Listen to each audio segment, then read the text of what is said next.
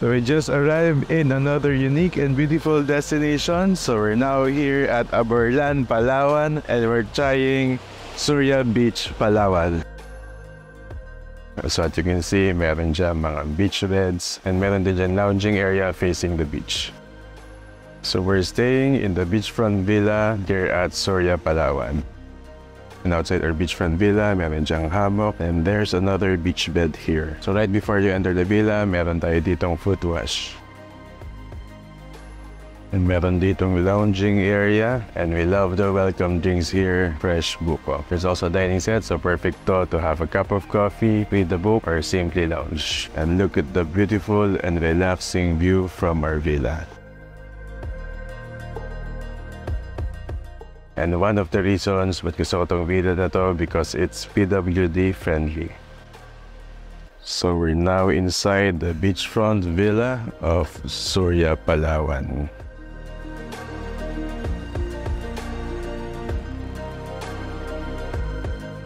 So sa area na to may queen size bed and 2 single beds. And our villa is air conditioned. And they also have a smart TV here, so pwede kayong manood ng YouTube or Netflix. So meron tayong coffee and tea area, so may coffee mugs, may drinking glasses, and complimentary drinking water. And our villa also comes with a refrigerator. Meron ding electric kettle. And there's also a booklet here containing all the information that you need throughout your stay here at Surya. And there's also a luggage area here. And meron din ditong safety deposit box. And I just want to say that while you're inside the villa, you get to have the view of the beach.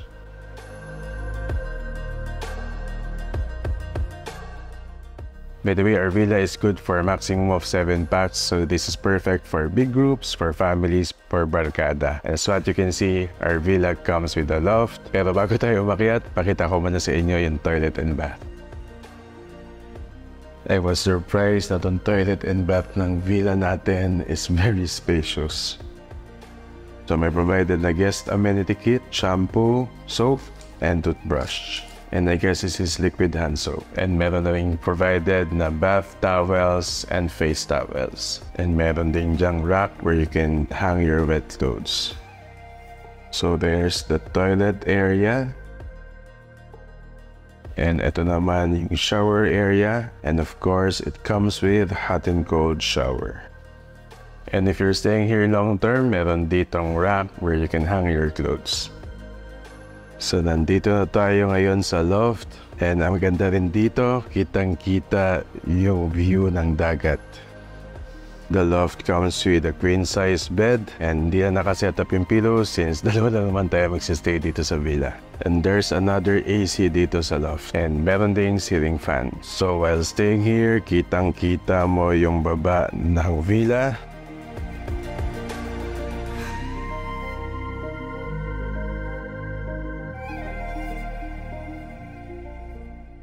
Time check is 5 PM and tapos na tayo mag-villa tour. So for now, pinabukas natin yung buko na welcome drink natin.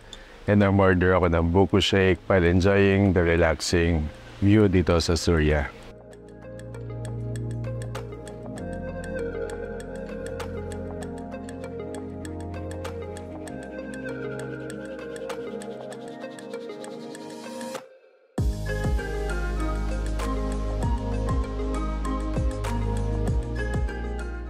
For our dinner, we have stuffed squid, sweet and sour fish, and meron din tayong vegetables side dish. By the way, for staying sa Surya, they have a chef, and we were surprised na napakadami ng serving, and masarap yung food nila dito. Tara, kain tayo.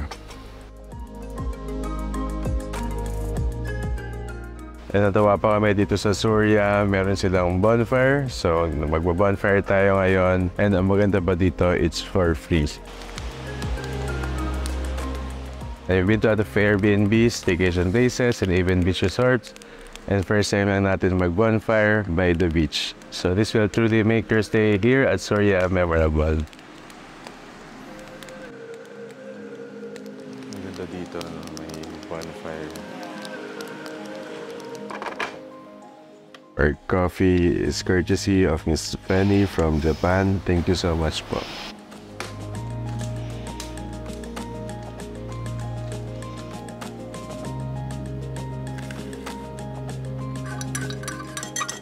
Tara, kape tayo.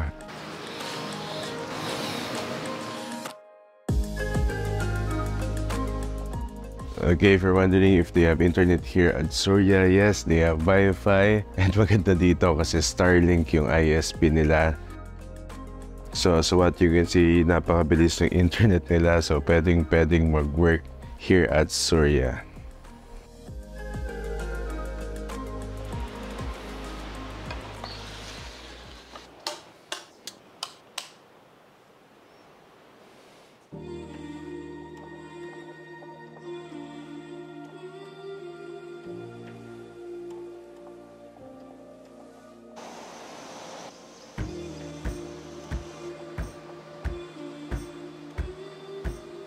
Morning, nag-serve na yung breakfast natin. So, Jen's is hot dog with scrambled eggs and rice. And sa akin naman is corned beef with scrambled egg and rice.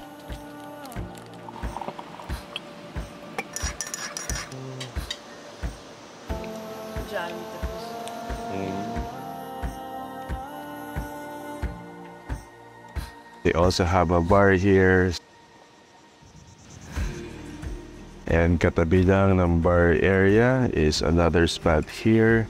This is also a spot na pwede magpamassage by the beach. And they have another A-frame cabin. This is duplex. I'll just put the number of packs and rates at the end of this vlog. And meron din pala dito outdoor dining area. So they have a grilling area here and malinis. And by the way, pwede kayo magdala ng food dito and magluto. But please note na may carcage. And meron ding dining area here. We're now at the beachfront of Surya Beach Palawan.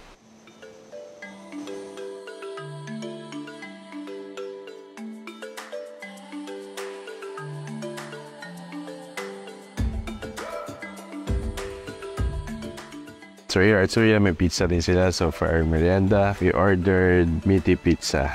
Sarap.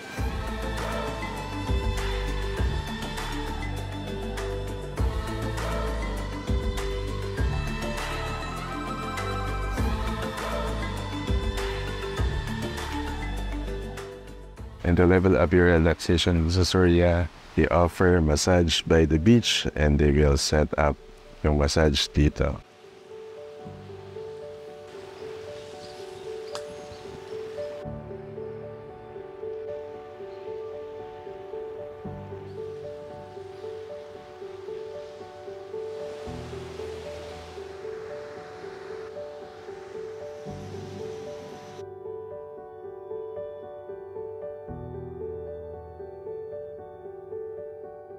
So our dinner set for our dinner, we have crabs, may dalawang rice, and actually wala yung crabs sa menu nila. But they're so nice, nag-ask kami kung pwede crabs for our dinner, and i-check nila sa palengke, and meron. That's why we're having crabs tonight. Tara, kain tayo.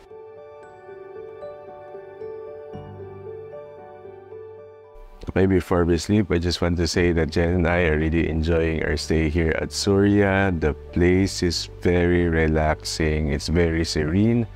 So if you're wondering how to get here, itong Surya Beach Resort is 2 hours away from Puerto Princesa City. So if you're coming from Puerto Princesa International Airport, pwede kayong magpa-arrange ng transfer sa kanila. It's a 2-hour ride from the airport going here at Surya. At isa pang gusto ko dito, this place and the cabin is PWD friendly. And if you're a senior citizen po, this is also senior citizen friendly. And if you have furry friends, they're also pet friendly. So for now, matulog na tayo and hopefully magising tayo maaga to catch the sunrise tomorrow.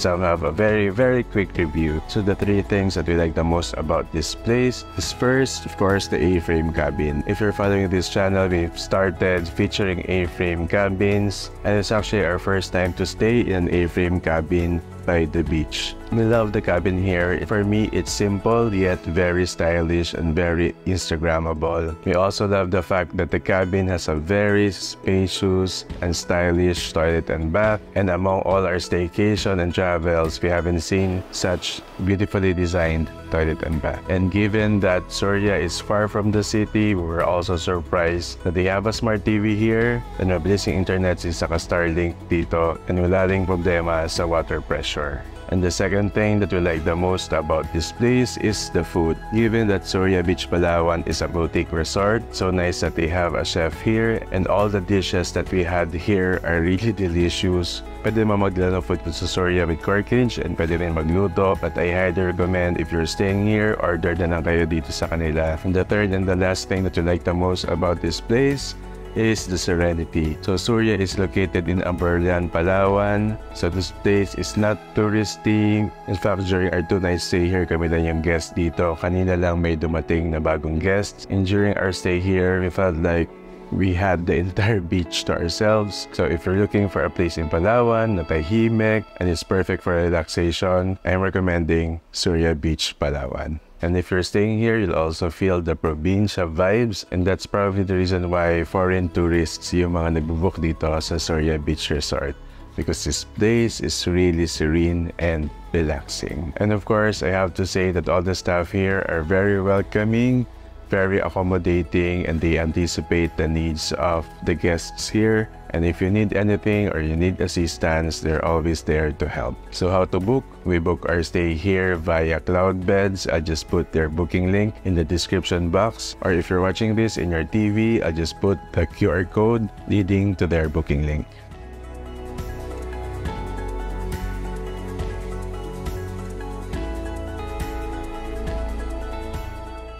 So if you've reached this part of the vlog, maraming salamat po. For more unique stays and beautiful destinations like Surya Beach, Palawan, please don't forget to subscribe.